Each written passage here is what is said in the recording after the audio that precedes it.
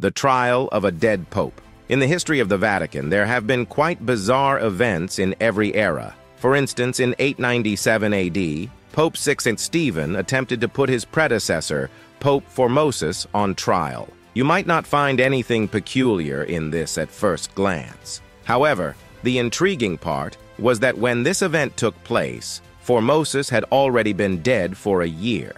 In other words, it was the corpse of Formosus that was being tried. Church officials exhumed Formosus's corpse from its burial place and brought it to court for the trial. Stephen accused Formosus of being an illegitimate usurper of papal vestments, trying to discredit him. Eventually, Stephen won the case against a man who couldn't defend himself.